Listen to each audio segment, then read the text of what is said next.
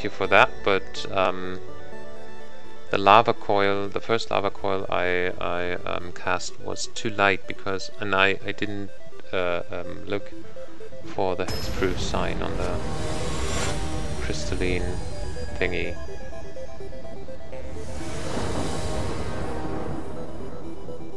Oh, shit, look at that. Okay, I've got 2 blue manas and I've got 2 unsummons. I've got a Scorching Dragonfire,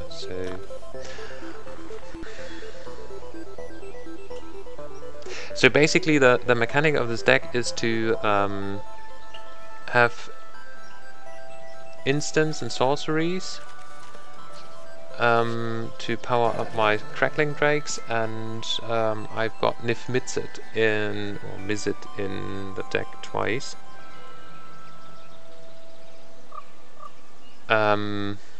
Well, if it plays out, you will see what I mean. But do I keep this? No. This looks better. Yeah. Got all 3 kinds of mana. I've got the magic mirror to shoot, and I've got Temple of Epiphany to scry. Oh, good.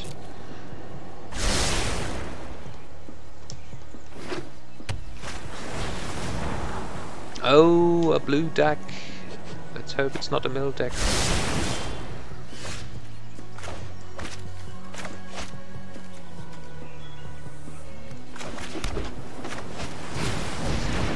So, Improbable Alliance, you have seen it before in the last game. Whenever I draw my second card each turn, so my turn or an opponent's turn, I create a blue 1/1 fairy token. Hello, Riddle Form.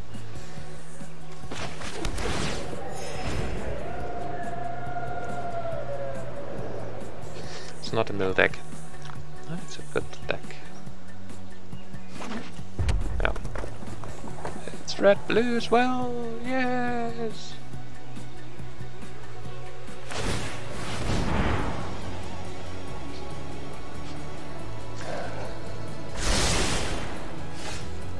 Nice.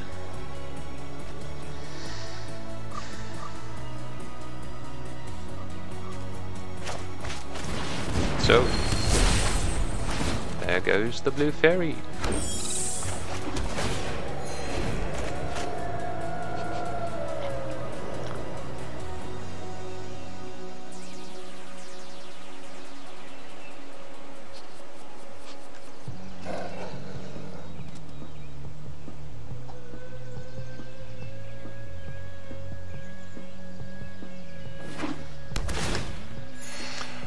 Yeah, of course.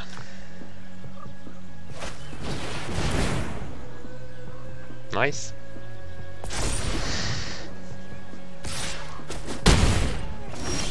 So we'll lose a few, yes, but no matter.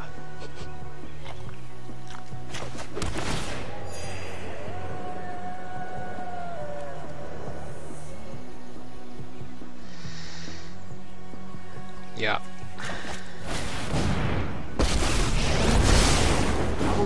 So the Royal Science give me this ability to draw a card and then discard a card, which is perfect for the Improbable Alliance because it spawns me a fairy token every turn. In addition, I can get a creature +2/+0 and First Dragon Temple, and as their ultimate for 8 loyalty counters, it's draw 4 cards and they deal damage equal to the number of cards in my hand, which is very handy with Niv Mizzet, whom you will see probably. So this time I will draw a card, discard a card. Funny, the lava coil. Give me 1 less mana on the magic mirror and give me a fairy token. And so I have 1 blue mana left for my unsummon, so I can unsummon his enchantment Riddle Form when it becomes a creature. Nice, yes, resolve. I counted on that you would probably cast something like that. So now I can unsummon this thingy and Boo-hoo. Costs 2 mana, so you can cast it again, but sorry. And basically, yeah, okay. Goodbye, Royal Science. Basically, a blue deck is just to annoy the opponent so much that he or she will concede. So now I've got 6 mana and I've got no creature to cast my lava coil on, but with 6 mana I can draw a card and discard a card with Improbable Alliance, and I'll just do that and throw away the lava coil. So, all attack, 4 less on the opponent. And the magic mirror costs 6 mana. But I've got only 2 blues. Oh no, I've got the island on my hand here. Why didn't I play it in the last turn? See, those are the little mistakes that can cost your whole game.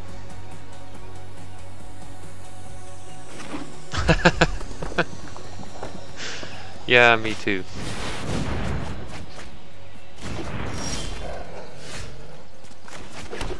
So, magic mirror. Hello, magic mirror.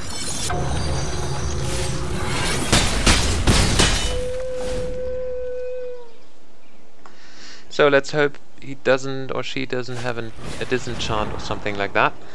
No, just card draws. Okay. And there we go. No maximum hand size. That was the first intention for the magic mirror, but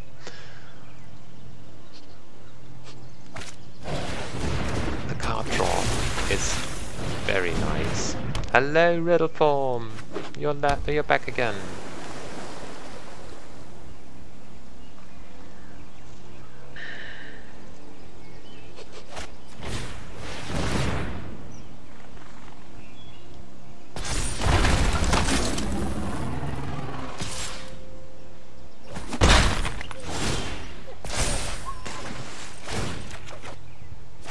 See, it's so much fun. I love this deck. So, Goblin Electromancers. Instant and sorcery spells you cast cost 1 less to cast. Of course, belongs to this deck. So, I've got this unsummon, and as before, I will use it on the Riddle Form because it's just fun. And I've got 1, 2, 3, 1, 1. So I will attack with those 2.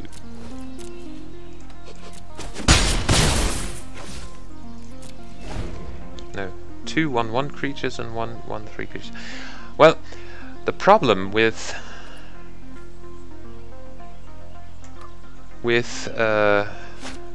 me playing this is I always okay. I will use my unsummon on this one.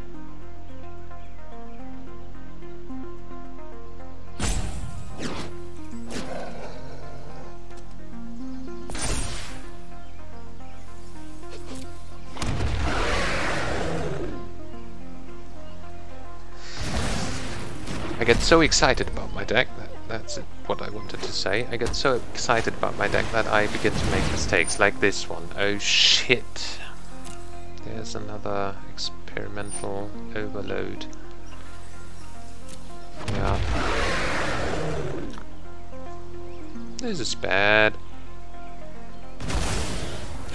It's not what I want.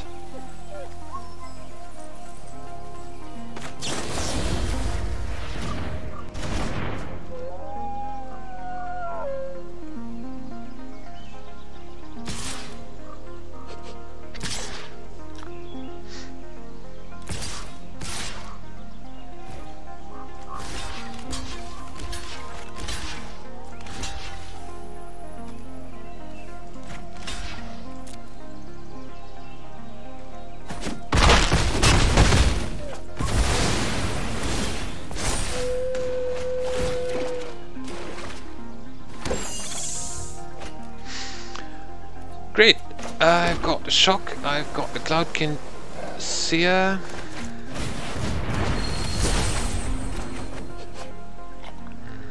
And I've got the lands. I don't need the lands. 1, 2, 3, 4, 5, 6. No, that's not enough. Okay, won't do anything. No attacks. Turn. So I've got the shock. So I've got something to threaten my opponent. I've got 1 blue mana and I've got 4 or 5 red manas. No, 2 blue and 5, potentially 5 red manas. And I've got 2 cards and my opponent doesn't know what cards they are. But it's not a very, very clever player because I don't know. I've got the feeling that it's not a very clever player. And because he just plays. There's no discernible tactics in the game. It's just, yeah, the 3rd experimental overload. Just put it on the board. Well, and what's the 3rd one? So maximum of 4 in the deck.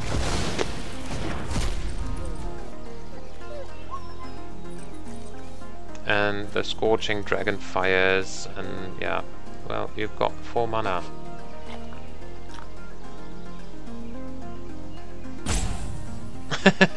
Yeah, well, or I'm just, after 25 years, I'm just a newbie myself. Okay, Scorching Dragonfire, yeah, do so. Just a distraction anyways. Next one, come. Shoot the next one. No, you don't. Okay.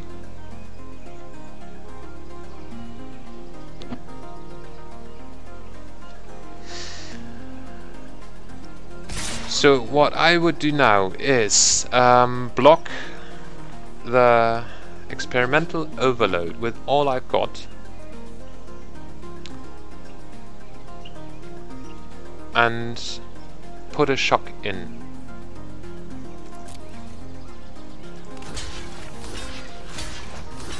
So he will probably shoot one of my Cloudskin Seers, so it won't matter. No, then that's completely bollocks.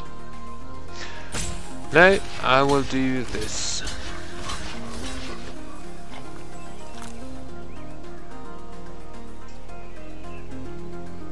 Yeah.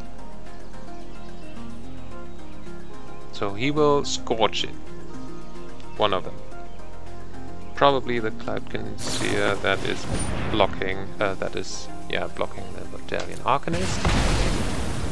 So I will use my shock on the Vodalian Arcanist, and so bam, the field. And I've got my next blocker.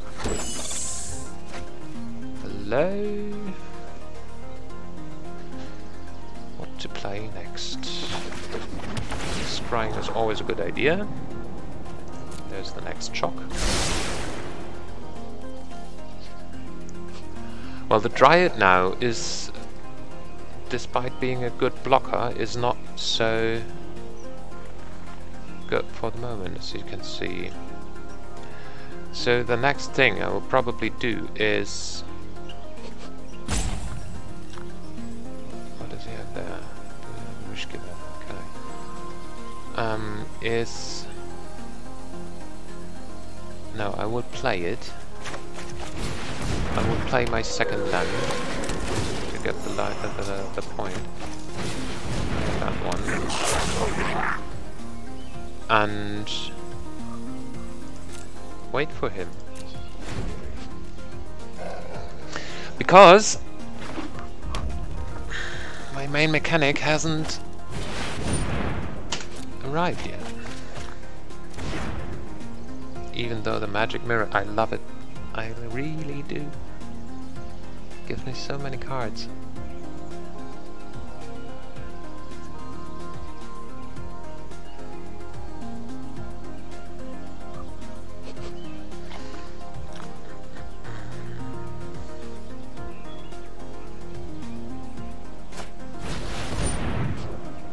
Funny. I was thinking about that one. Come on.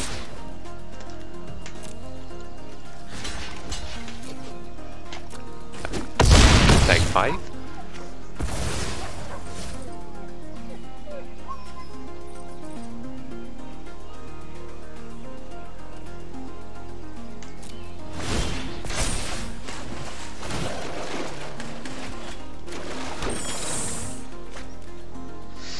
Great.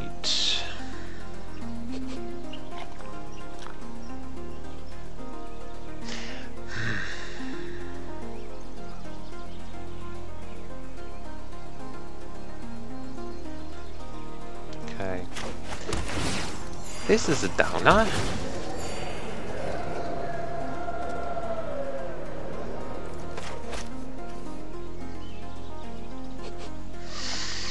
Okay, I will take the 6 from the first overload, and the other one will be blocked by the fairy, and will take 2 shocks, and I will have enough mana to neutralize anything that comes there.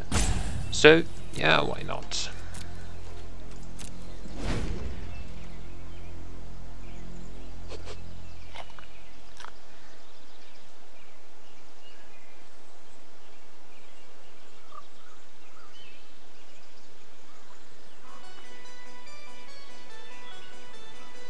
So let's see.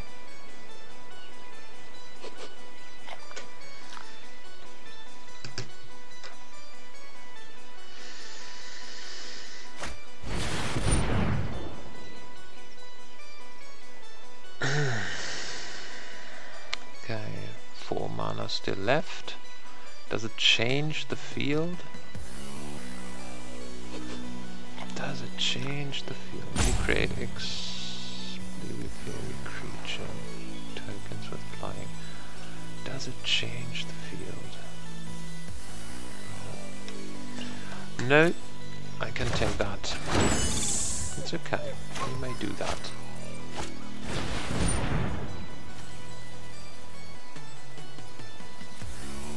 No, you may not do that.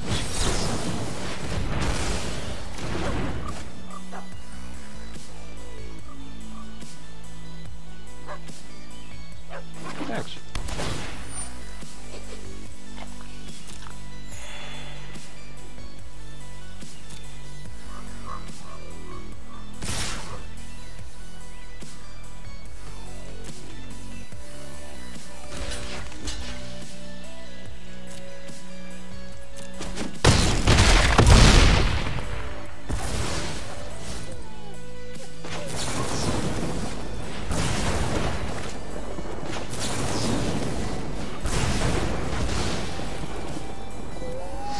So, last turn, last chance to do anything.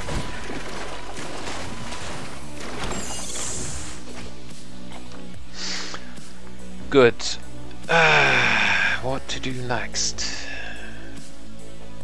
How much mana do we have? 1, 2, 3, 7, 11, 13. That means 4 for the Murmuring Mystic, leaving 9. The unsummon on to no, not on the weird, because we have the Blitz of the Thunder Raptor with 8, which leaves us 8 for great, 8 for flying. So we have a bit of work to do. Gain 1 life, get the Murmuring Mystic, have 9 mana left. 3, 7, 8, 9. I love it. I really do. I hope it works. So, the Blitz of the Thunder Raptor.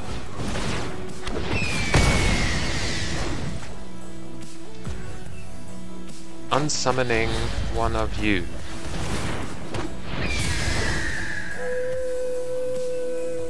How much do we have left? 2, 7...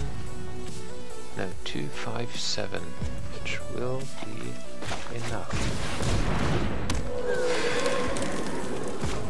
A low crackling string.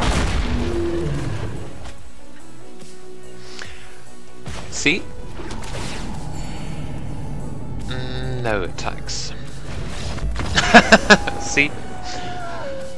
Well, and I didn't even begin to play.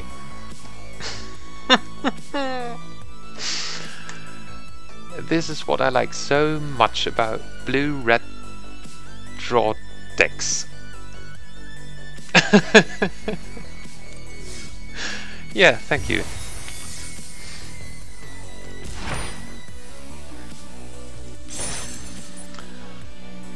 It's always what you have to. You have in a with a blue control deck. You have to be very patient, and I lack patience, and you have to prepare for the moment, for the right moment. You have to decide when you have a counter on your hand. Is the card or is the spell my opponent is playing with a counter, or do I save it and counter the next one, which will be, well, a 3/3 flying creature with some shenanigans. And this is so hard. It's so hard to be patient, to wait for the right moment. No, don't be. Just 25 years of experience and a bit of luck. Yeah. And unfortunately, I won't be able to play that deck in the next upcoming season, because it's got some cards in it that won't be playable in Standard 2021. And this card is the thing that started it all, because it's a flying 5/5 dragon which costs 3 blue and 3 red, which I don't care about with the Dryad of the Elysian Grove, because every land has every other basic land type.